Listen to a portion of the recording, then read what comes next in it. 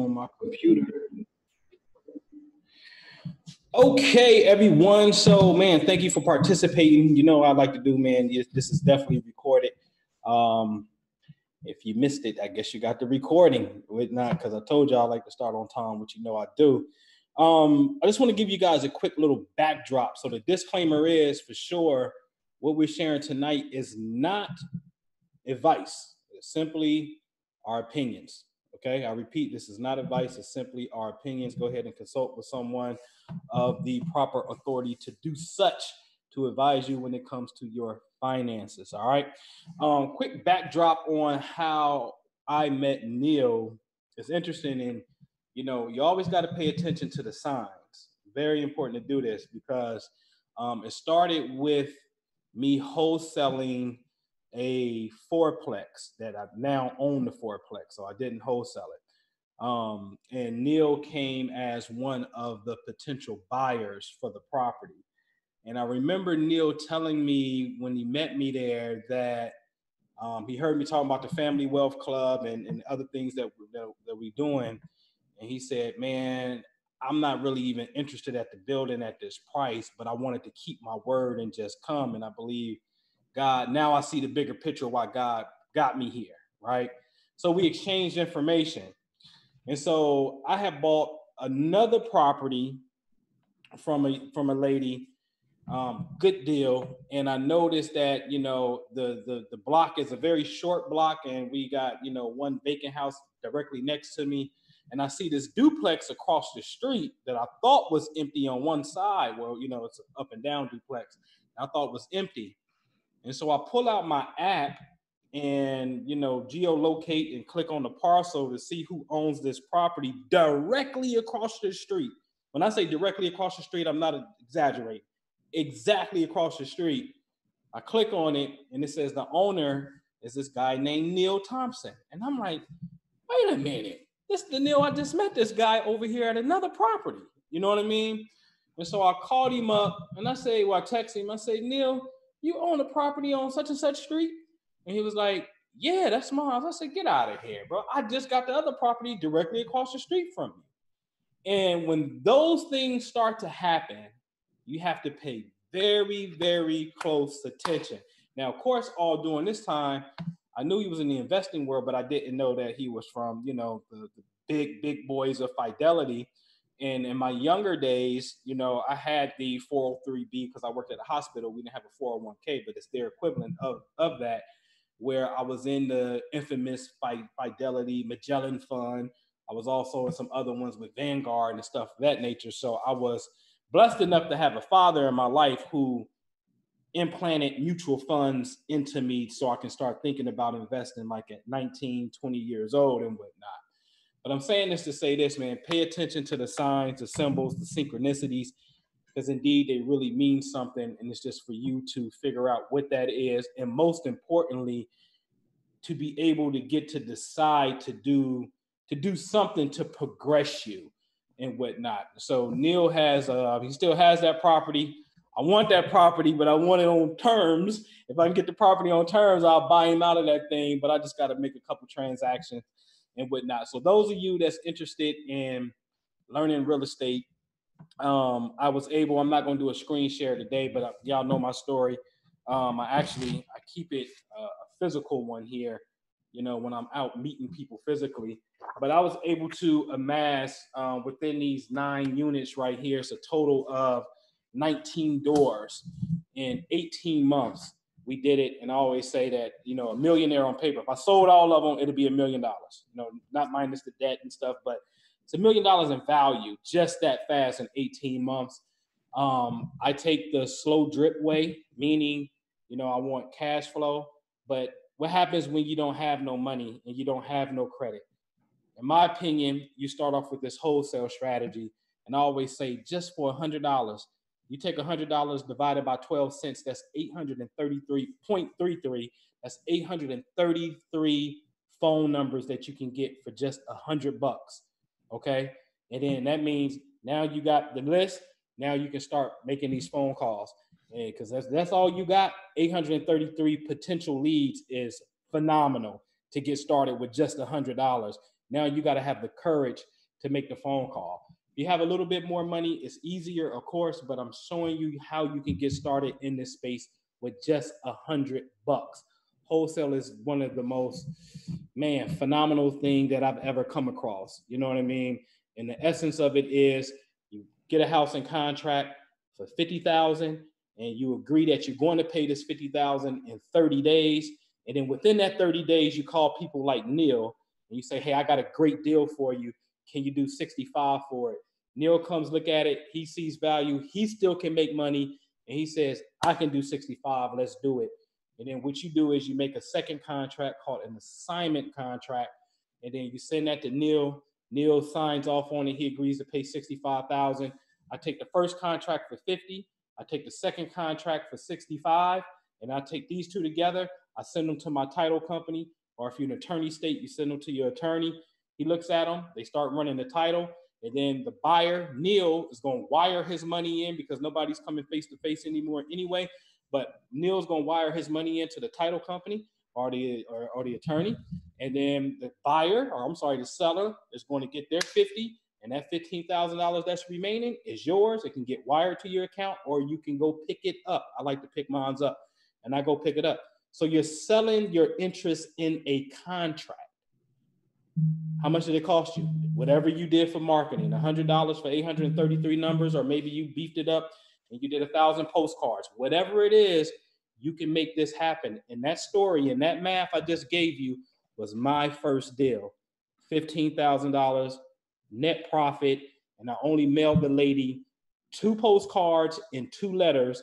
And the letter envelope that I used was like the FedEx type of envelope, because if you mail somebody that, they think it's important and they're going to open it. Now, I don't do everybody like that, but if there's a specific property that I really got my eye on, I always say my top 5, then you need to take that extra step and stand out from the rest and mail them a FedEx envelope type of thing with a letter in there. Introduction, I would love to buy your property. Please call me. Let's go out to lunch. Whatever it may be, work it. So it's very easy. But check me out, The Family Wealth Club, the new website, thefamilywealthclub.com. You can go to Real Estate to Millions. If I can do it, I always say, look, I'm dyslexic. I got ADD. I was held back in 2nd grade. If I can figure it out, I know you can figure it out. But check out Real Estate to Millions, a 90-day thing. I'm going to be there with you step by step and putting you on base. Just giving you enough to get that person to call you back. Now let's move to the next level. It's not automated where you don't see me. I'm right there in the trenches with you because I want you to get a deal.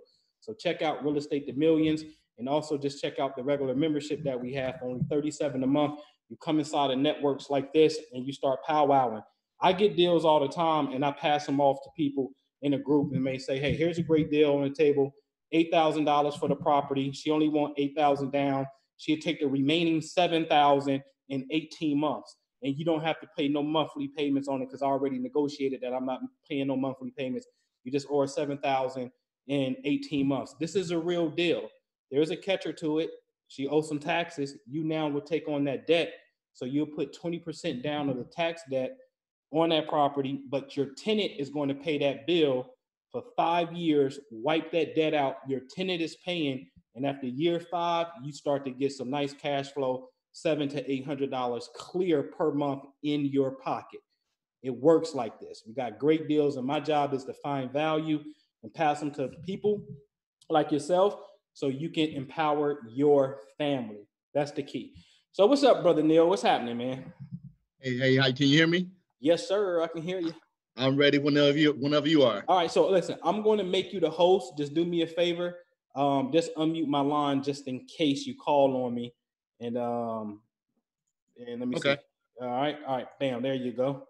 Do you want yes? All right, you should have that prompt.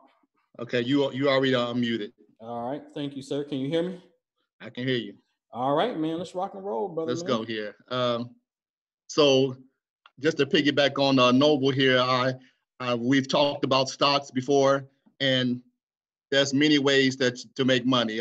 Obviously, his game is real estate, but I'm not sure if many of you guys heard the book, The Millionaire Next Door. That's what I kind of want to talk about, just the basics of investing for simple people like you and I, everyday people like you and I. And I'm not preaching any type of get rich quick. What I'm talking about is long-term strategies of investing. I'm not sure how much you guys know. So if you raise your hands, I like participation. So I don't need all your questions at the end. So if you have a question, Noble's going to be watching that. And you can just ask the question. So I'm just going to talk about the basics today. The basics of investing, the basics of stock, mutual funds, bonds. And before I even start doing it, I'm going to tell you what my key points are already. So when we get into them, at the end, you will know what his points was. My strategy is for you to systematically invest. And the better you start doing that, the better. So like tomorrow, we're going to talk about the compounding of interest, have your money working for yourself, and know your time horizon. How long do you have to invest? Generally speaking, the longer you have to invest, the more risk you can take. I'm gonna back up 1 second and introduce myself again as Neil Thompson. I did, like Noble said, I worked for Fidelity for 8 years. I worked in a stocks and brokers department, trading stocks, bonds. In the end, I used to go around the country and to speak to major companies about investing in 401k for their employees. So basically, I gave them a similar presentation that I given to you guys. You know, in order to win the game, you got to get in the game. And one of the ways to get in the games in stocks and mutual funds, just started systematically investing. Everybody follow me so far? Yes, sir. I'm with you. Great. So let me thumbs up. 1 second. Let me get this started, get to the beginning of it, and we'll go from here. So even before I start here, I will say that if you have a 401k or 403b with your job, you should max out that first before you start doing what I'm talking about. Because what I'm really talking about is what you're going to do on your own, outside of your 401k, outside of your 403b, or whatever your company has. Outside of that, then we're talking about doing some investing for yourself.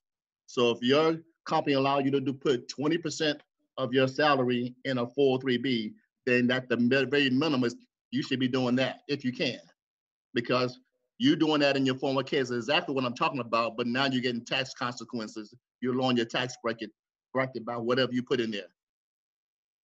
Everybody follow me so far? Okay, well, let's get this started then. We're going to talk about what is investing, how does it work, what is your risk tolerance, because everybody's risk tolerance is different.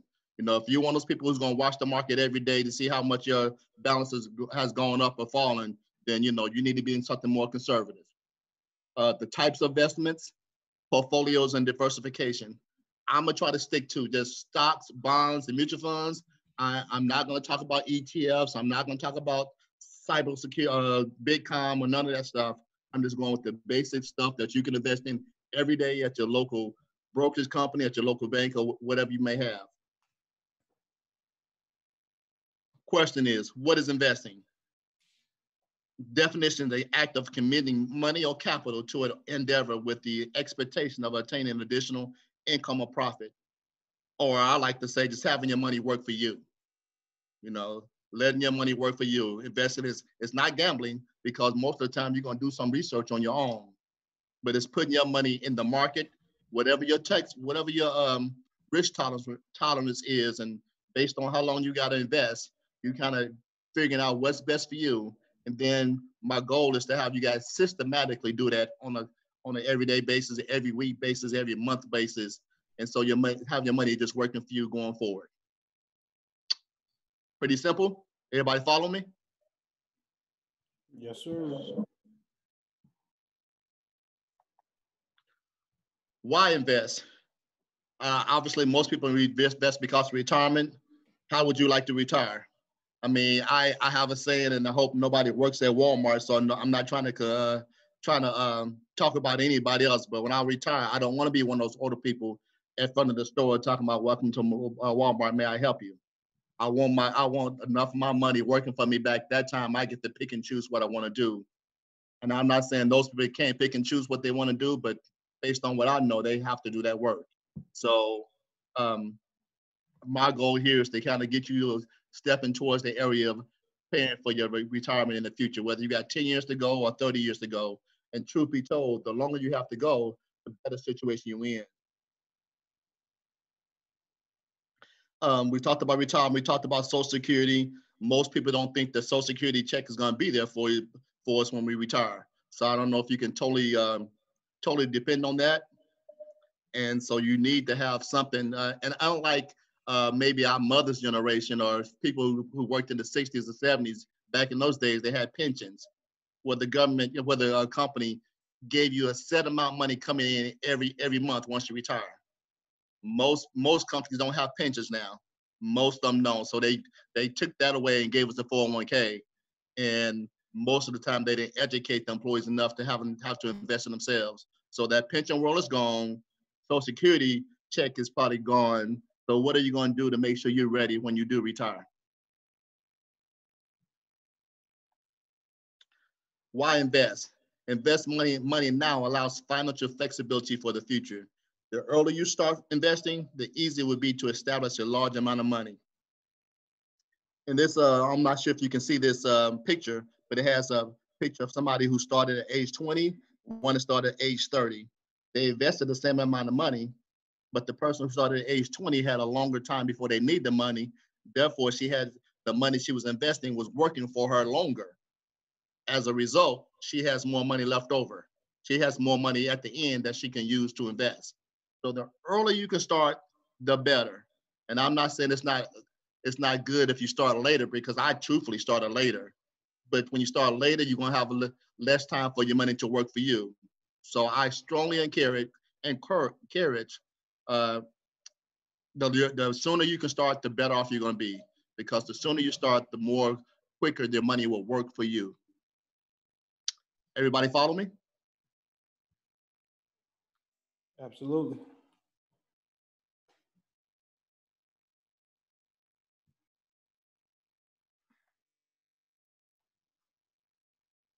How does investing work? I think when I first started, I said 3 things I want to talk about is compounding. I think I said the time horizon and systematic investing. And compounding interest, pretty simple if you guys already know about investing, but it's the most powerful thing in investing. It's the most powerful thing that you're going to do, and it's basic too, but it's the most powerful thing out there. Compounding interest is interest calculated on the interest principal and also on the accumulated interest of previous periods. So basically, it's your money working for you when you're not even doing anything. In our example, you invest $100 at 5% interest, compounded yearly. After the first year, you have $105. But after the second year, you only made $5, but you made money off the interest that you made on the first year. So in the second year, you're gonna make an additional $5.25. So you had $110.25. So you made $5.25 the second year, just based off the interest you made off the first year. So you didn't do anything but have your money in the market making interest for you. Everybody follow me? And the more money you have out there working for you, the more money you're making. And this is a little side note. It's not on any of my screens, but you cannot put your money in a bank and put it in a savings account and you're gonna make any money. The system is set up for you not to make money that way.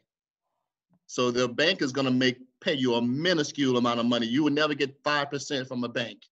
You'll be lucky to get 0.2% or 1% from a bank.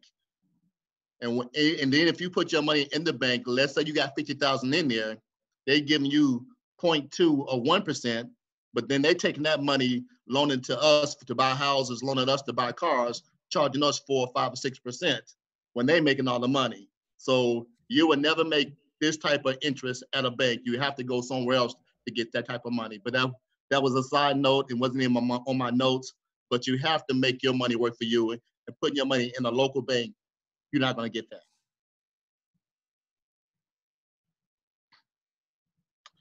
We didn't test this at all, Noble, but let me see if this video can work. And let me know if it don't work, we can just keep on going, okay?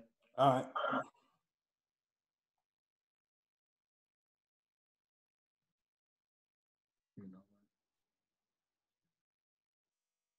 Is it working? Not the sound. Okay. Okay, 1 second.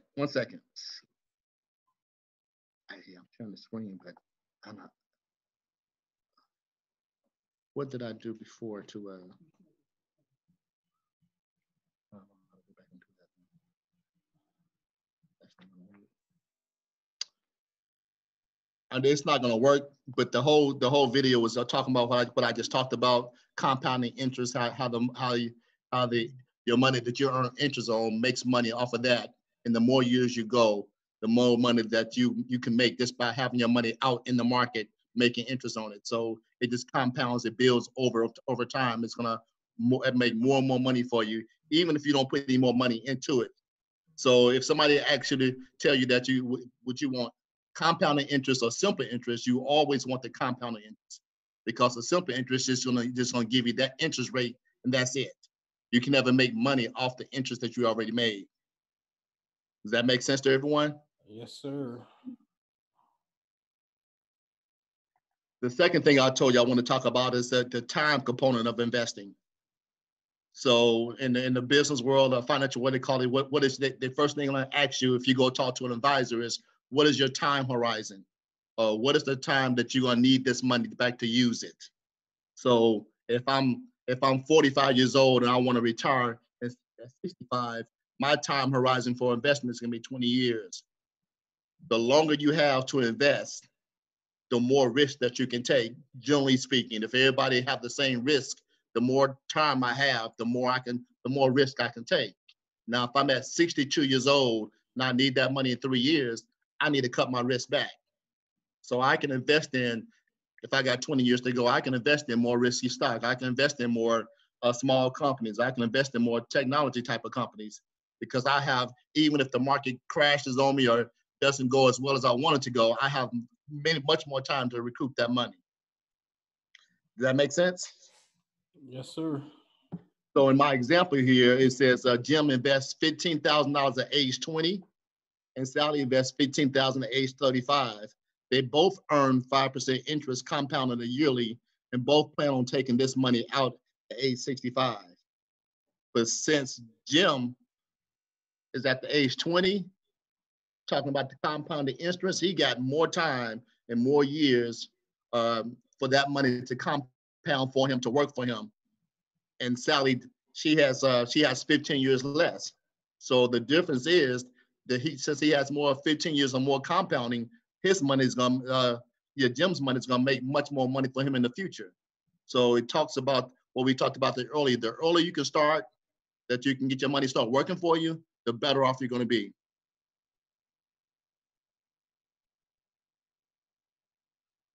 Everybody with me? Yep, they got you. So time and compounding. Compounding accelerates your earning power. Compounding maximizes your earning picture of your investments. I like the little caption on the sides where it says the secret of life is compounding interest, because that's the secret in your finances, having your money work for you. You must leave the initial investment and interest earned alone for this to happen, though. So you can't just put $1,000 in and take it back out. You got to let that $1,000 earn the interest it makes, and then the following year let it earn interest on top of the interest. And over 3 to 4 to 5 to 6, 20, 34 years later, this money is making money for you when you haven't did anything at all. And that's what most people don't think about it. So I'm not a big day trader. I don't totally believe in it, because it just defeats what we're talking about here, where you long-term investing and have it work for you. You know, day trading is trying to get in and try to get out. This is when you want your interest and the returns work for you in the future.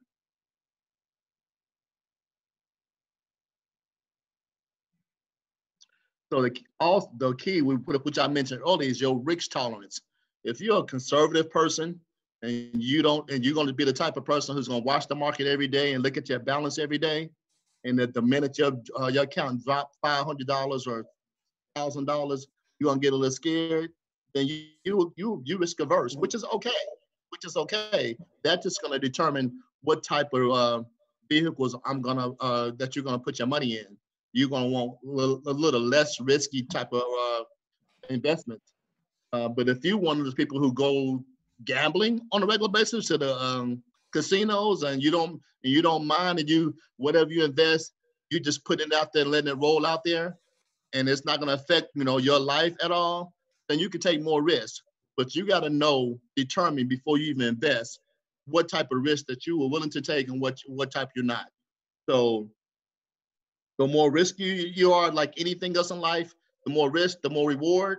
But the less risk is going to be more conservative products that you get involved in, and most likely the lesser the return. Obviously, there's always exceptions, but general rule is the more risk you can take, the more rewards you're capable of getting. Factors that determine your risk tolerance is the amount of money you have to lose. And I know somebody might be saying, I don't have no money to lose, but you put your money in the market, none is guaranteed. There can be a stock market crash. There can be a dip in the market. So that's a possibility that can happen. But if you look at the history of the stock market, it might have its ups and downs and the ups and downs, but generally speaking, it's going up and down, but it's going constantly up on a long term. Again, we talked about earlier your time frame. So the closer you get to knowing needing the money that you have invested, the less risk you have to take, because you can't have a dip or stock market crash right before you retire. So by the time you hit 63 or 64 years old, you need to put your money into more conservative vehicles, whether it's government bonds or cash or wherever it may be, and your emotional ability to handle risk. So some people, like I mentioned before, they want to take any risk at all. They're not a risk-taking person. So if you're not, you just have to put your money in a more conservative product. Each person is different. You need to identify. The first couple of them is easily. You know who you are, and you know how long you have to invest. But some people, each person is different, like I said. So you need to determine, what more do I need this money and when I need to get it back. But once you determine those things, it can kind of guide you in what type of stocks or what type of mutual funds to get involved in. Again, there's no right or wrong answer to invest. Each person is different. So you got to determine what's best for you.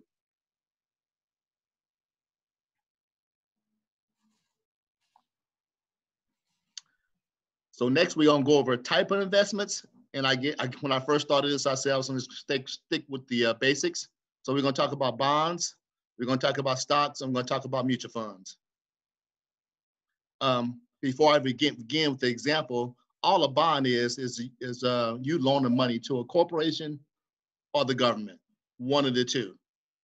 So in this example, your hometown decides to issue a municipal bond. Typically, local municipalities raise these bonds just for infrastructure, building new roads or building new buildings, but if it's the government, they have all taxing power. So in this example, municipal bonds with $100 face value, meaning you give them $100 and that's how much the bond is worth. In this case, the bond will pay you 2.5% per year. So after a year, based off $100, you're guaranteed to get $2.50. So if you're very conservative and you just want to make some money off your money, then you're getting 2.5% per $100. So the total payback, and this is a 5-year bond, the total you're gonna get back in 5 years, you're gonna get your principal back, which was $100, and you're gonna get the interest which total $25. Did everybody get that? That's crazy. Why you say it was crazy? It's not enough money for you? Man, nowhere near, bro.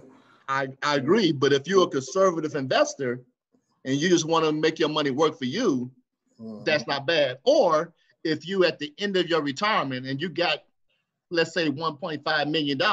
Yeah. And all you want to do is to get some interest to live off that money because, so you can, when I first got to Fidelity, I was amazed how many people were millionaires in America, because they would call up every Saturday morning, Sunday morning, just to check their balances. And all they did was to live off the money they already have. So they would have a cash reserve account and they would be paying them in those days, maybe 2 or 3% over years times in a year. But they used to make $30, $20, $40, $50,000 in a year just off their interest. Right. But they had already made their money already. So they just need to put it somewhere conservative to make interest off their money. So they weren't doing it down their principal. And I saw it all the time. So it's a whole lot of um, millionaires next door to you that you don't know about. Right. So about the time you got to that amount of money, you can go put your money in bonds and just live off the interest if you got a couple $1 million in the bank. Right.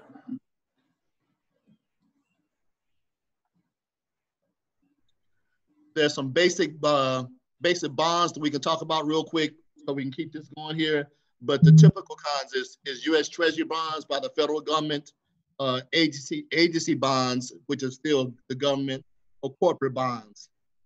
Corporate bonds is if let's say P&G wanted to build a new factory and they don't want to use their own money, they would create these bonds. Usually most of the time they're in like $1,000 certificates basically.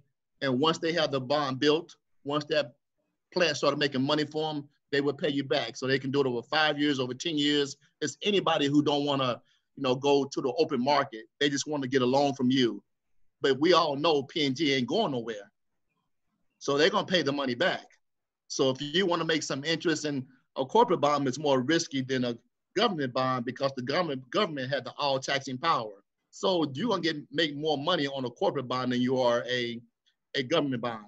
So if you want to make 3 or 4% instead of 2.5%, you go to corporate bond, make sure that's a reputable company, then you'll get your $1,000 back, but you'll make 3 or 4% also. And the last is the high yield bonds. You can make more money off of those, but if it's a high yield bond, nobody's gonna give you more interest without more risk. So if it's a high yield bond, it won't be P&G. It could be some X, Y, and Z company that's just been in business 10 years. They're trying to grow, but they're not big enough to go on the stock market or do an IPO.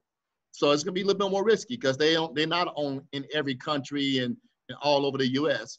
So it's more risky, but you're taking more risk, they're gonna pay you more interest. That's why I called it a high yield bond, because it is more risk.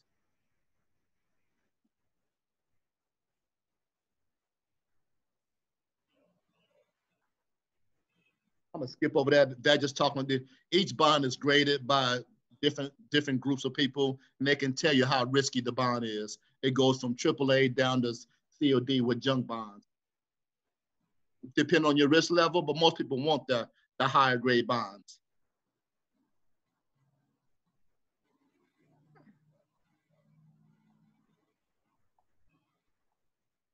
Next, I'm gonna go to stocks, and I think we all have at least a familiarity with stocks. And the 2 ways stocks make money. First is the price go up. So what most people tell you at beginners investing is find something that you naturally buy. So if you go to Walmart all the time, and they're going to be in business forever, and you're going to do this on a long-term basis, that's maybe a good stock for you. Or if you just love the Apple products, the iPhone, the Mac, the iPad, and you've been rocking with Apple for the last 10 years since the iPhone 1, 2, or 3, or whatever the case, they're going to be in the business for a while, that may be a good stock for you. So typically you want to invest in what you know. What do you support on an everyday basis?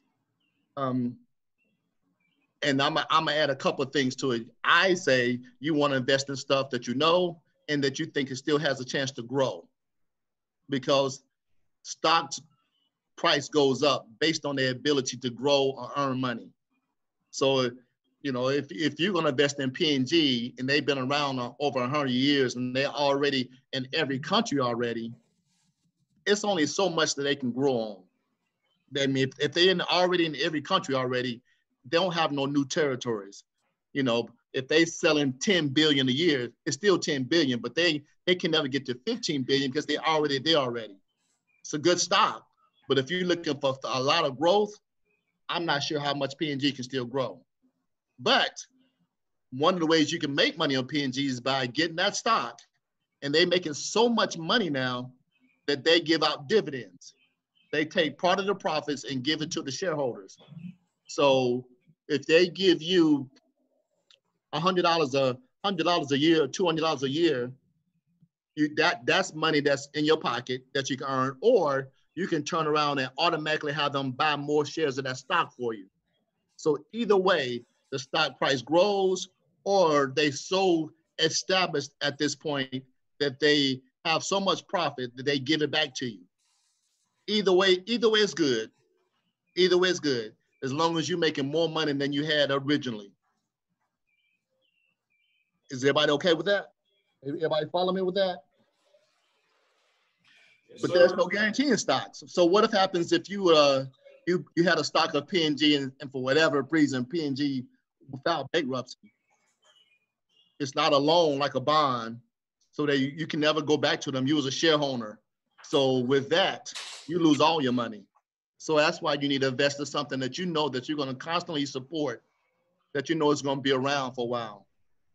Because you taking risks, you part owner of the company, and if you owner of a company, whether it's a big company or small company, if it does not do well, then you just lose all your money.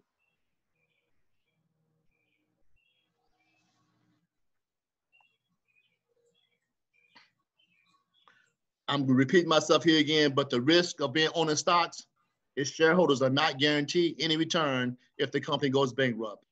No guarantee that the shareholders will receive dividend payments. So if the company's not doing well, if they have a down year, like in COVID, if a company wasn't doing as well because, let's say Disney, people couldn't go to the parks, they might stop giving dividends at the time until COVID is over with. Here's the bright side. Stocks generally outperform other investments due to their higher risk. Historically, stocks average 10 to 12% return. So going back to my thing earlier about, can't put your money in the bank when a bank is giving you, point percent of 1%. But if you had your money in the stock market, this says that the average stock has a return of 10 to 12%. And I'm not sure if we all know this, but inflation is pretty much running 3% every year. So if you got your money in the bank and you're getting less than 1% and inflation is running 3%, you're losing money. You might be thinking you are saving your money, but your buying power is losing. So that's why you have to be in something that's making more than what the inflation is doing what Noble does in real estate or the stock market. On average, it's going up about 10% a year if you look at it on a long-term basis. Any questions out there, Noble, at all in the chat? Nope, they said makes sense. Okay, cool.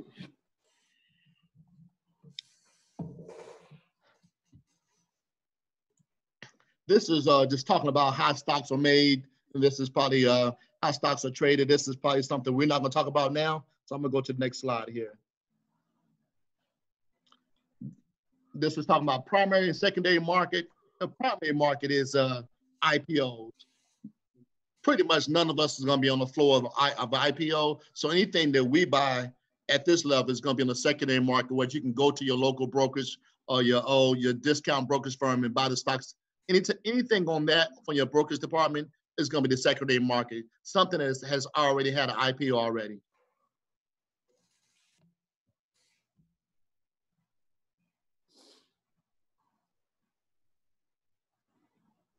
So when you buy a stock, why does the prices change? Stock is, like I said earlier, it's volatile. Stocks, and it changes price daily. And it's all about the supply and demand. Unfortunately, stocks really fluctuate based off of what the earnings are. Companies have quarterly earnings every quarter. And every quarter, people sit there and wait for those earnings reports to determine how well that company did or did not do. And they adjust or they buy and sell based off of that. But those just one or two things, But if you think, like I said, Apple has plenty of room to grow, or if you believe that Amazon keep splitting itself off and started getting into other industries now, they get into the healthcare or the medicine or the prescription drug business. If you think they're going to take that over, then you still think they have room to grow. And if you think Amazon still have room to grow, it may be a good buy for you. Me and Noble talked about it, and I think Amazon, this is not an advice, this is my opinion. I think they're going to become a transportation company. I think they're going to compete with FedEx and UPS, but that's just my belief based on what they've done in the past. But if you think a company still has plenty of room to grow, then that may be a good buying opportunity for you. But there's really a lot of things why it changed, and it depends on the economy. So if the economy is not doing well, you know, your company can be, the stock that you purchase can get penalized even though it's still doing well. Because if the economy is not doing well, then pretty much everybody's thrown in the same bag. So your company can be doing well, but the stock is dragged down just based on what the company is doing. So that's why if you buy in stocks, you really, in my opinion, need to be in there long term.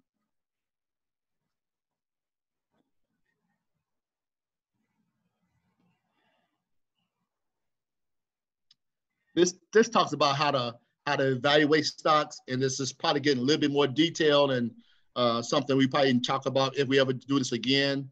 But every person has their own way, just like Noble has his own way of evaluating real estate. You need to determine how you evaluate if it's a good buy or not.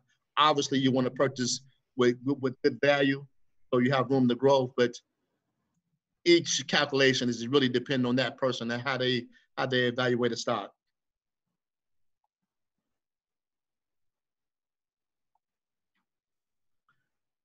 So I would recommend to any new investor, mutual funds.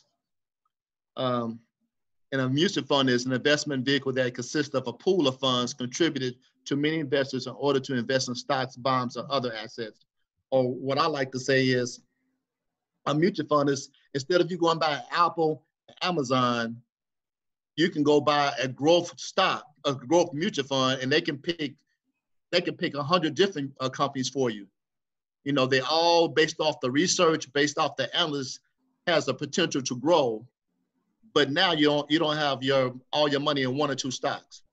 So this is a good way to cut down risk with your money. So most people recommend new investors to go in mutual funds, and specifically an index fund. So an index fund is going to have a lower cost, and what an index fund is, and just depending on which one you get, it's just going to try to mirror whatever. Let's say the most popular one out there is an index 500. It's going to try to mirror the top 500 stocks in the market. So whatever the market is doing is going to mirror that for you. So you diversify with 500 stocks that you own. So if one stock does bad, you still got 499 that's have the potential of doing well. So you don't have all your money in the proverbial, all your money in all in one basket, basically. And for a new investor, the person who's trying to learn, to me, that is probably the best way to start out. Questions, comments, or anything?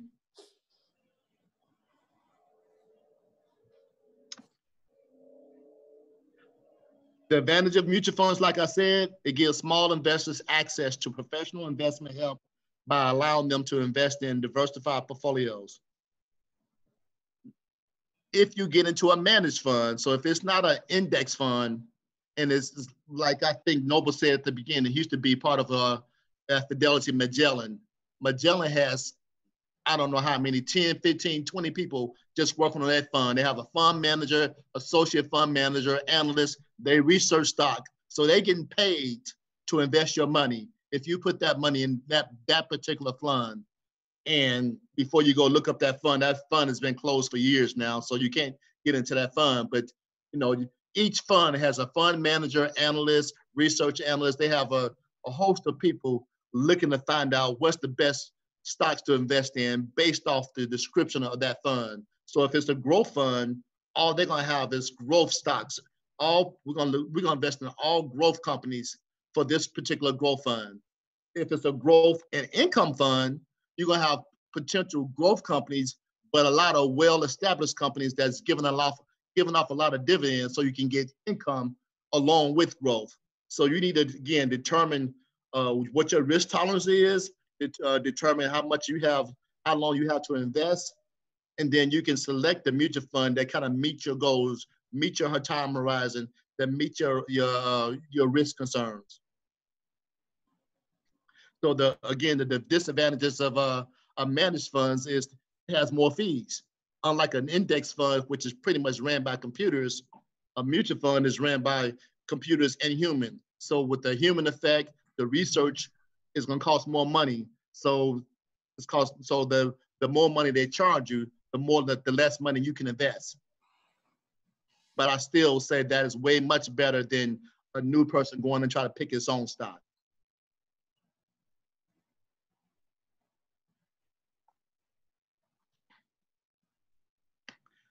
Types of investment mutual funds is pool funds, is aggregated investments from many individuals from all across the country putting their money in this mutual fund. So if I have a $10 million mutual fund, I have much more buying power. The cost for me to buy those stocks is going to be cheaper than me going out and buy 10 shares of a stock myself. The cost when they're doing it is going to be much cheaper.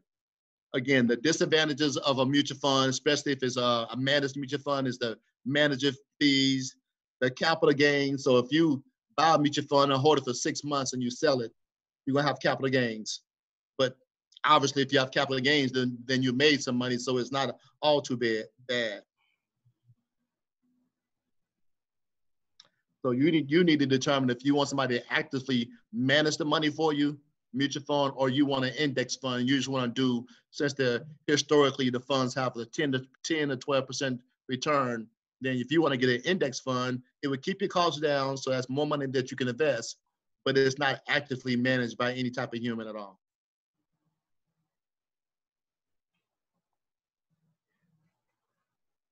Some of these next slides is talking about ETFs.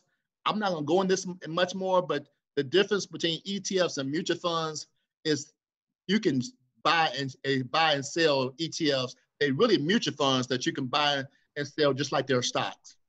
That's the biggest difference. So because a lot of people, you only can buy and sell mutual funds once a day at the end of the day. But with ETFs, it's the same thing as a mutual fund. You can buy those just like a stock.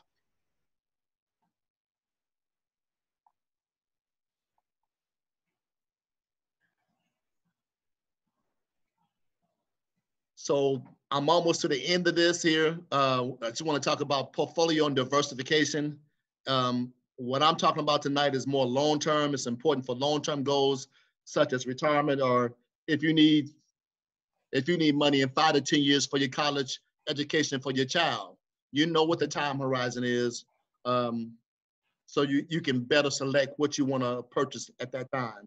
But if you need something, if you got a child that's a junior in high school, you know you're gonna need that money in 2 years. You want to take less risk because you don't saved for 10 or 12 years for that child. You don't want that as something risky.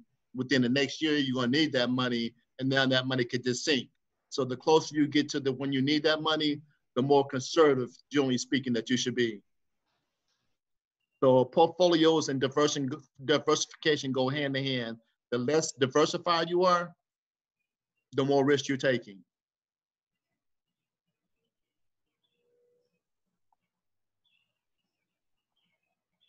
The next few scales, slides are just showing you based on your risk tolerance, your time horizon, how much you should have your money split between bonds, fixed income, and equities or stock. And I just gave you the general overview. The more time you have, the more equities or stock that you should be in. So I'm not sure how much more time we have, Noble, but I know we passed the half hour already. So I just want to reiterate what I think is very important if you're starting off investing. You should I didn't even mention this, but most important thing I think is systematic investing, compounding interest so that your money work for you. And then the longer the time horizon you have, the more risky you can take. So if you started a fund tomorrow, as long as you set up a automatic withdrawal from your account, like $100 a month, you can start just with $100 a month. And every month they would take $100 out your checking account, savings account to invest in whatever you want them to invest in. So with systematic investing, it really takes out the whole trying to time the market, because nobody can time the market. But if you systematically invest in diligently every month, every week, or every 2 weeks, or whatever your pay period is, this is again after you put the max in your 401k, then you systematically invest. You pick the right fund for you as far as how much, when will you need the money, how much risk you can take, and then it was systematically invest. You don't have to try to guess what the market is going to do because nobody can. So if you systematically invest, you're going to be in with the good times, you're going to be in with the bad times, and it's going to average itself out. So my thing for you today, again, is to make sure you have your money work for you. So that's the compounding interest. Start as soon as possible so time can work in your favor, and systematically invest whatever money you do have outside of your 401k, because we need to max that out first. I'm done here, Noble. If anybody got any questions, I'd be more than happy to answer any questions. Absolutely, man. If y'all got anything in the chat, go ahead or put your hand up and we can unmute your line. Talk to me, Neil. Talk to me about, you mentioned Amazon. You believe they got room to expand and they're going to go into transportation, in your opinion. Mm-hmm. Give us the reason why you think that, and then is there any companies that you think they may be teaming up with or already teamed up that warrants your opinion? Well, I don't have no problem answering that, but somebody had their hand raised. So you want to answer that question first? Who is K Money? Yeah, let me get to him. K Money. Hold on. Oh, you got to do it. Unmute their line because you're the host. Okay, my bad. Hold on.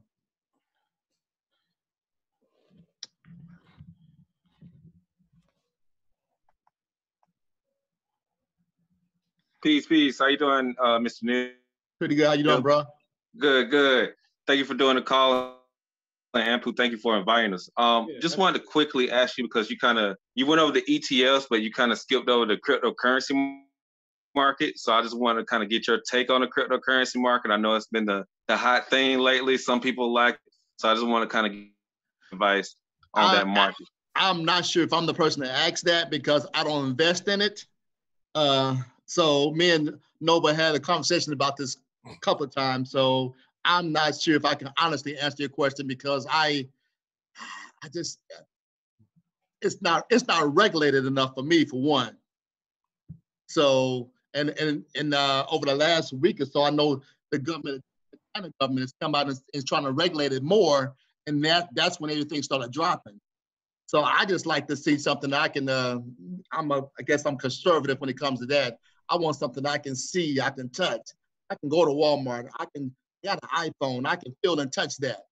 That Bitcoin, I'm not the one to answer it. So I'm not saying that it's bad or good, because some people have made a lot of money on it, but I really can't speak to that. I know that's not the answer you wanted, though. Yeah, man. Neil from the old school right now. Yeah, man. He from the old school. So he observing. He watching it. No, I'm watching, yeah. Yeah.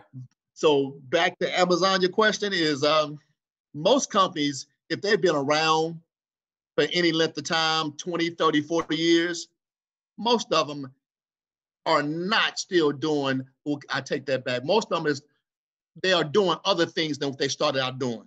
They may be still doing, a lot of stuff they're doing, like Disney still have theme parks, but now they're into streaming. Now they own ESPN. They're doing a lot of things. The companies who don't evolve go out of business. Sears, for one, Kmart, for one. So, Amazon started off as a bookseller. That's how they started. Then they started doing CDs. They started doing toys. Now they got the biggest web services out there. And that was on accident. So if you look at their history, what they're trying to do, they're trying to get product to individuals. And so they really tired of depending on UPS and FedEx. They want to control the cost to get their costs lower. So they now you see Amazon trucks all over the place. You didn't see that 2 or 3 years ago. Now they own airplanes. They probably own 100 airplanes. They didn't own airplanes 3 or 4 years ago. Mm-hmm. So I don't know if you saw maybe last year they had a big dispute with FedEx and they just stopped using FedEx. Ooh. They just stopped using them. So they're gonna have to make that up. So what in my reading and researching them, they're trying to make sure they can take care of, they want to get to the place where they can deliver their own products first. And after that, just like the web services, because the web services was only created for Amazon, but now they're the biggest web services in the world. But once they mastered it, and they took care of all their needs, they took it to the public. Or like now, they got Walgreens and CVS and any drug company scared because now they're trying to start selling drugs. Not drugs, but they're trying to be a pharmacy. So even though they was a online retailer, they have branched off to do quite a few other things that still has plenty of time to grow. So I think I mentioned earlier about how much can a company that you're investing in, how much can it grow? Everybody knows Xerox, but Xerox almost went out of business. Yeah. Now they're not into copiers. They're more of a consulting company. They had to reinvent themselves. Mm-hmm. So one of the things they teach you in school is how well is their management? Can their management adapt to the time to change what they're doing to go do something else? Back in the day, General Motors, all they want to do is keep those big, Cadillacs and those big cars. But the gas crunch happened, and people wanted smaller cars. But they didn't adapt.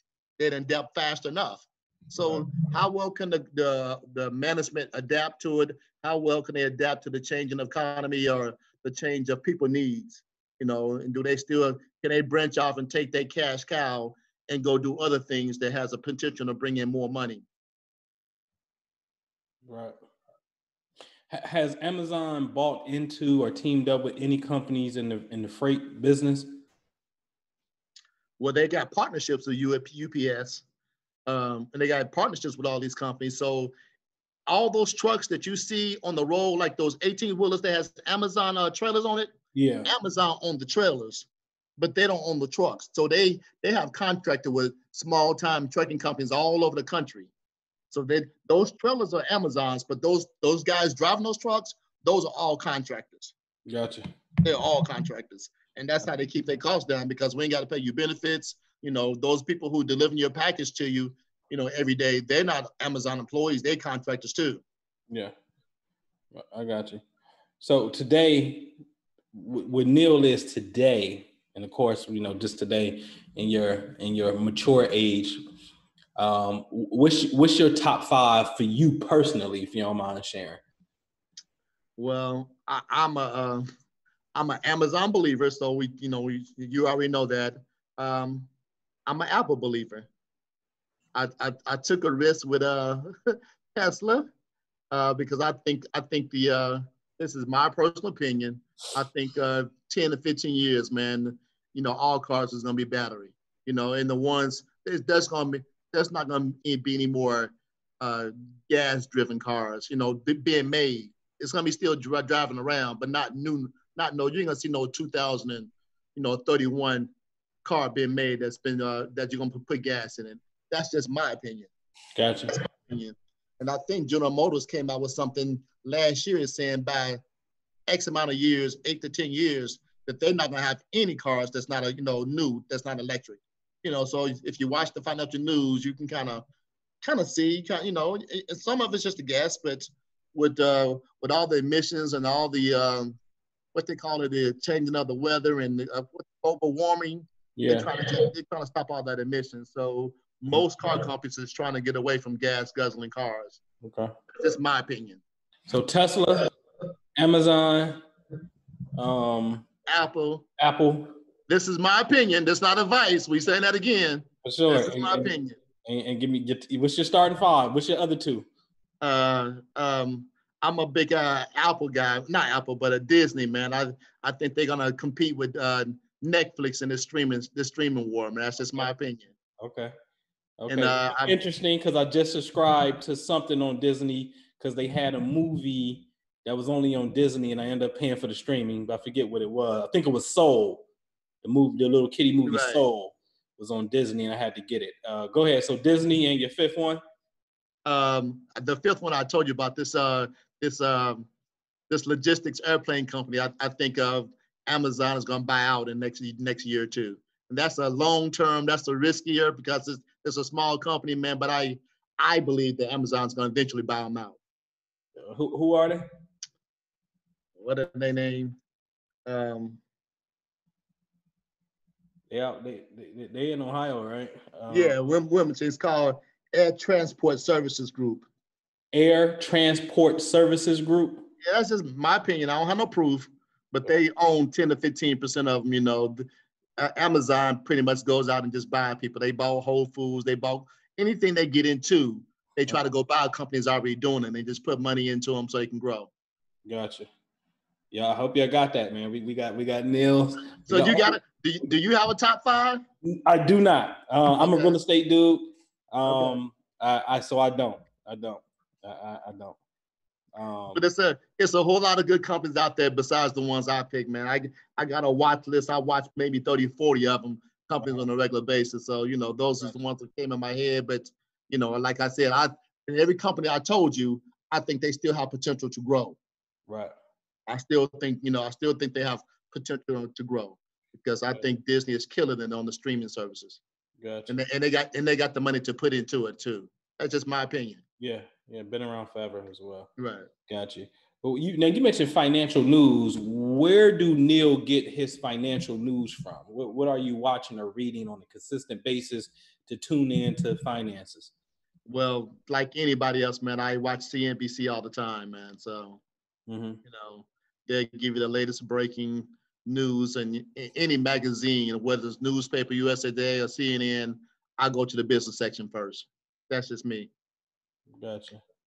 You know. Gotcha. So it's all CNBC for you. Are you a reader? Oh yeah, I read all that, man. Yeah. You know, like Tesla, man. They make more than 50% of their money is not off of cars, so they diversified. That's what I liked about it. They most of half their money don't come from selling battery driven cars. Well, where is it coming from? They sell some of their technology to other people.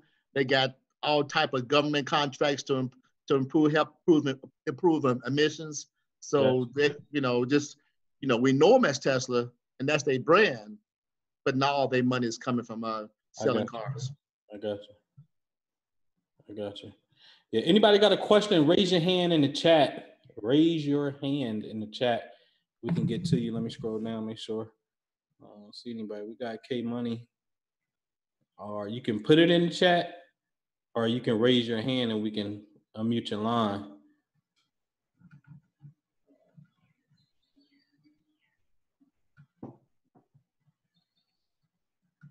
Miss Felicia, you're so welcome. She said, "Give thanks." Thank you, Neil. Oh, there we go. I thought I just saw somebody. Hold on, we going to. You see Phil in the chat? Neil, they got their hand up. Yeah, I'm muted. I think. Did I? Yes. Hello. Okay. Hey. Yes. Hi. Hey, family. Thank you, Mr. Neil. Everything's been very informative. I'm trying to. Hopefully, there's no echo. K Money's upstairs. I'm downstairs, so hopefully there's not an echo. You were talking about stocks earlier, and I wanted to know. You seem like you're well informed about all of this. I wanted to know, do you have like a top 3 or top 5 list of stocks that give off the highest dividends that you in your top 3? I know you don't want to like give us, you can't suggest to us what we should invest in, but what would be like your top 3 or top 5 stocks with the highest dividends? I don't have that, but I have done this quite a few times. If you just Google top 10 dividend stocks, it's going to give you the top 10 companies out there right now that does that. Okay. You know, one of the companies that always give a dividend, but I just read they might cut their dividends, AT&T. You know, but AT&T, if you go to their page, if you look at all the companies they own, and most of them is mature, so that means they just raking money in. They may not can grow because they're already so big, but none got this cash just coming in. You know, and so then they take that money and give it back out to their shareholders, and then so the stock price is not going to go up, but you're getting more money from them, or you're reinvesting that money they give you to buy more stock. But either way, it's making your value in AT&T go up. Gotcha. Another company, I don't know where they are on the top 10 list, but if you think about it, it makes sense. It's Coca-Cola. They like P&G. Everybody drinking Coca-Cola, and it's all over the world. So how much can they grow? They can't grow a lot, but they kicking out profit every quarter. So the stock price might not be going up, but they giving you money back. And if you buy more Coke shares, that's bringing your portfolio up, or they sending you a check or dropping the check somebody in your bank account. Either way, you get money off that investment. Okay, and can I ask one more question? Sure. Okay, so as far as like managing like your stock portfolio, I have experience with both Fidelity and TD Ameritrade. Do you have someone that you like have better experience working with other than those two, or could recommend, or do you think they're good to go? When you get to companies like that, they all gonna do the same. TD Ameritrade, Fidelities. I think TD Ameritrade. I think I'm quite so. But if you get Fidelity, Schwab, which they bought TD Ameritrade, or Vanguard, they all gonna do the same thing. I happen to have Vanguard because I didn't want to go to Fidelity because I used to work at Fidelity. But you're gonna get this. You're gonna get the same service. Those are main brands of the field as discount brokerage. So you really can't go wrong with any of those. Okay, perfect. Thank you so much. I really appreciate it. No problem. Thank you, Phil. We got a question in the chat. What is your take about the AT&T merger? Which one? I mean, with who? Maybe I'm not familiar with that one. Yeah, I'm not. They said they was watching CNBC and thought it was interesting. So Nicole, who did they merge with? Well, I'm so in my bubble. I have no idea they did a merger. Who are they merging with? AT&T, Warner Media, and Discovery. I really don't have an opinion of it, to be truthful, because I've seen those things go really well and I've seen them go really bad. So, this is my opinion. Sometimes those companies like AT&T are so big, they can't grow fast enough. They're just looking to buy people to grow. But I've seen a lot of those things get bought out, and they didn't know how to integrate the companies, and it was just a waste of time. So with mergers, it's almost like you got to wait and see. It's almost like the NFL draft. You got to wait and see what the guy do on the field. They can look as good as all they want to until they stop playing. So if they can't merge those companies and get some synergies, it's anybody's guess at this time, in my opinion. Gotcha. Let me, they said they was thinking that as well. Let me ask you this, Neil. What is your favorite self-development book that you read? I guess is one that let me just answer your question. It's everybody's favorite, which was Rich Dad Poor Dad. Yeah. Mm-hmm. Yeah. So yeah. But I'm not sure who's on here, man. But there's my other self-development book, man, is and they're saying, I don't know if you got different diversification of people in here, but it was a book called Why White Guys Gotta Have All the Fun. Yeah, Dennis Kemper. No, it's a Reginald Lewis story. Who is it? Reginald Lewis. There you go. Yeah. That book inspired me, man. Yeah, you got like this. Yeah, I know you're talking about. Yeah. That book inspired me. So I probably read it 2 or 3 times. So just dude from the hood of Baltimore, just like the rest of us, and he out there making deals, man, buying companies with leveraged buyouts, like somebody like P&G or something, man. So that was impressive for me. Gotcha. That's a very good book to read, man. Got you. And your favorite business book? That probably would be it. But if you got one that's more on the business side, what would it be? Well, I read books a lot. Mm-hmm. So I read one, man, last year called, oh man, what was it called? I got it at my office. It was called, I don't know the name of it, but basically how capitalism worked. And it was the guy who helps, he was the finance guy behind the Home Depot. He wasn't the people who put it together, but he worked on Wall Street. He messed them up with the money they needed to start it. He started out just like you and I, went to school, went to business school, and went for working for a brokerage company, got into investment banking, and man, he just started making money by putting deals together, man. Just like you doing on a small scale, but he was just doing it on a major scale. Yeah, gotcha. And I gotta say one more, bro. This has nothing to do with business. This is who I am. And I hope you don't kill me after this call. But I'm a Christian, and I read a book called How Faith Works, man. And that changed my life, man. So I probably read that book 3 or 4 times too, because if you're an entrepreneur like we are, you got to have some faith to step out there. Yeah, absolutely. That's dope. And my main partner, he be like, Noble, the Bible is the greatest book ever written. Yes, it is. I agree with it, man. But it's like he tackle that thing from a whole nother. He don't deal with history. He deals with each character is a representation of a certain state of consciousness that the human being goes through, and be crushing it, bro. I mean, crushing it. Well, I'm gonna add to that, and I'm gonna switch the subject because I know this ain't a Christian thing, man. But everybody always talking about getting to the next level. I believe you can't get to the next level without getting more faith. Right. That's just my belief. Right. I can't get to the next level with my same faith. Right. Absolutely, man. And anybody got something, man, before we wrap it up, go ahead and put your hand up or drop it in the chat. What's your biggest, not necessarily loss, let's just call it a lesson. What has been your biggest lesson that you've learned? Ooh, bruh. And if it was a loss financially, if you don't mind sharing that. Oh, I don't mind sharing it, man, because I don't want nobody to make the mistakes I made, bro. When I first quit my job, bro, when I first got out of corporate America, when I left Fidelity, I bought a laundromat. And it was the worst mistake that I made. And I'm not saying a laundromat is not a good business, but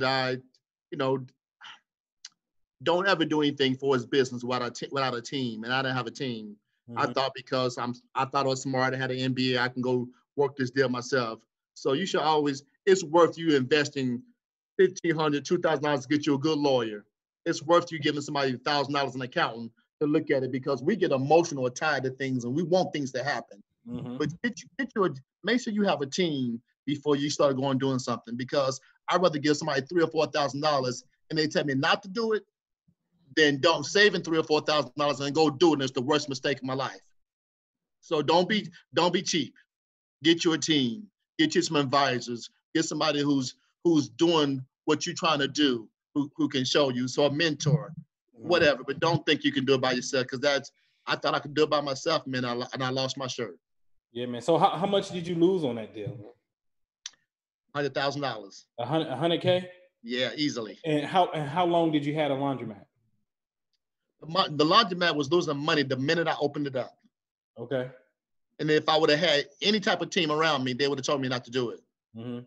So it wasn't already standing and you bought it turnkey? It was standing, but it just, all the machines were old and beat up. Okay. And then I gave them all my money, and I didn't have money to improve the place. So, but anybody who wasn't emotionally tied to it would have pulled me to the side and told me, don't do it. So, and if you would have asked me that question 3 or 4 years ago, I don't know if I could have got it out. But now I'm over it. I'm healed, and I want to help somebody else not to do the same mistake I made. Gotcha. And what would you say your biggest success today? What I mean by that is your favorite acquisition, in a sense. I got 2, I guess. One is just happened to me this past week, man. I got with some brothers who was in real estate, and I invested with them a solid money in this syndicate, and we bought a apartment complex in North Carolina. And I just looked at it when I gave my check, and it was 2 years ago this month. And we're about to sell it, and I'm about to make triple my money in 2 years. Yeah. So that's definitely a win. I was pretty excited about that. Yeah. And the second one, man, is I have a company working with people with developmental disabilities. So to me, what's amazing about that is I'm making good money, but I'm also helping somebody else. And many of us I've had jobs where I hated the job, but I need the money to take care of the family, the kids, or whatever. Right. You get into bed and you wish you never wake up or can't wait to the weekend. Where every day I get up, man, I'm helping people less fortunate than me, and they pay me very good about it. So to me, it's like I can't get no better than that. That's dope, man. That's dope. And here's our final question from K Money. When did you know that entrepreneurship was the direction you should go? I don't know if this is this ain't gonna be everybody's story, man, but I got tired of working for others, and they put a limit on how much I can make. They're gonna tell me every year and invite me into one of those side rooms in the office and go over my evaluation, and no matter how well I did, 2 or 3% raise. And man, I thought I had more value than that. So I started telling myself that everybody should be smart enough to at least go out there and do something to make their current salary. And everybody don't think that way, but that's just how I felt. And I remember, I left a financial company, and I remember when I got close to quitting, my coworkers looked at me and said, Neil, so what you gonna do about 401k? And man, I just said, right before that, the guy who ran the whole tri-state area for Cincinnati, he was probably making $250,000 at the time. That was 15 years ago, which is a lot of money. And I told him, I said, I think I should make as much as him. I don't think he's no smarter than me. Of course they laughed, but man, it comes to time where you got to believe in yourself or you don't. And I just chose to bet on myself. Gotcha. I got you, man. And if you want to share any contact information, man, social media or things of that nature, man, go ahead. I love helping other people. So I don't need, you would never call me and say, hey, I would give you this advice for a fee. You would never get that from me. So if you can, my email in the chat, and I can give you my number too, but my email address is Neil, Neil .Thompson, THOMPSON 60 @yahoo.com. And my cell phone number, you can reach me anytime at 513-317-5315. Yes, Shamaya, he's in your area. Absolutely. She asked, was you from Cincinnati? Yeah. Absolutely. Well, thank you, man. I definitely appreciate it. We definitely got to do this again. And because it's something I want to pick your brain on some other stuff. You know what I mean? I just want to say for the last time, what we talked about is the bare entry level investing. Oh, absolutely. It's way more to investing than what we talked about. That's just the entry level. We just scratched the surface tonight. Oh, absolutely. We definitely got to get together. But everybody join us. Thank you for coming. But join us, the Family Wealth Club. We do a stock club with my man B. He comes in and he's, the younger generation, more in the crypto, and he shares that information. K Money asked a very good question earlier. Remember earlier in the year, definitely last year as well, we also used to throw those charts in there with the the information as far as what stocks are throwing off the highest dividend. Like Neil said, you can just go to Google, put it in, and the list is spit out and whatnot. So that's something that we talk about as well. My job in there primarily is I'm in the real estate aspect, but I like to come and share real life deals with you to give you the opportunity for you and your family to take the deal. Maybe I can make some money off the deal. I don't care if I don't make no money off the deal. It's enough for everybody. I really don't care. I just want to give you the deal and the opportunity so we can create this nexus, this network for us to actually grow. So the Family Wealth Club, check it out. It's a new website, the Family Wealth Club. And I promise you, and you know what, for me, Neil, it wasn't Rich Dad, Poor Dad that did it for me. It was cash flow, the actual game that did it for me, that changed my life, bro. And I created a game within the game, because you can play cash flow online. If you go to richdad.com, you can play online, play by myself. And I created a game within the game, because the game shows you how to get off your job and just make enough passive income to pay your expenses, where technically you don't have to work. But that's fine. But I've been mastered that. I want to learn how to get rich with the money in the bank, the big money. And so I created a game within the game. In essence, you would stay in the rat race and you have to make $10 million. I also created a quiz to quiz you, because that game, once you get it, that's the know-how and simulation. Simulation is like the best thing next to experience, because this is why, especially young men, we're addicted to video games, because it's real time. You make a mistake, you make the adjustment right there on the spot, and then it's like you're getting a real experience. This is the best game ever financially. Got Monopoly faded. Cash flow is the one. It has changed people's lives all across the world. Literally, people are playing this in Philippines, Japan, everywhere, okay? You got to get on this cash flow thing. But in the module on the Family Wealth Club, there's 3 levels to it. Module 2 is the game changer. Module 1 is the commitment that you make and getting your mindset ready. But module 2 is where the game is at, where you get in there and we show you some things to help open up those pathways in the brain and develop that financial IQ and that acumen. And then being able to do it in real life is part 3, where we come with deals and say, hey, Neil got a duplex that I think is great cash flow, and it's pretty cheap. It's like $40K is all he want for it, and we can get some money off this thing. I like the deal. Yeah, I love the deal. You know what? Who want to partner up and let's do the deal? And that way you get to learn it and experience from that part. So check it out, the Family Wealth Club. And closing words, Neil, because I'm about to get out here and check a property out right now, even though it's dark, but I got to do it. Well, I want to co-sign what you just said, man. The game, I played the game too. So I kind of included that when I said read the book, man, but the game opens your mind, man. Yep. Opens your mind. My closing thoughts, man, is invest in yourself. And whatever that may be. So if you have a job, but you want to just do properties on the side, if you have a job and you want to help people start a business and own a percentage of it, but don't just depend on your money from one source. You got to have more than one source. You have to. You have to have more than one source, man. And so if I stop doing my business today, I'm going to do something else. You know, I might go work for somebody, but I'm going to have something on the side just all about Neil. So have more than one source. You know, it's okay work for Fifth Third Bank, but you know what? They can lay you off, and then what? So I always have more than one source. Absolutely, man. Well, I appreciate you, brother. Thank everybody, man. Neil, you can hit the end button on there. I'm gonna hit the stop record.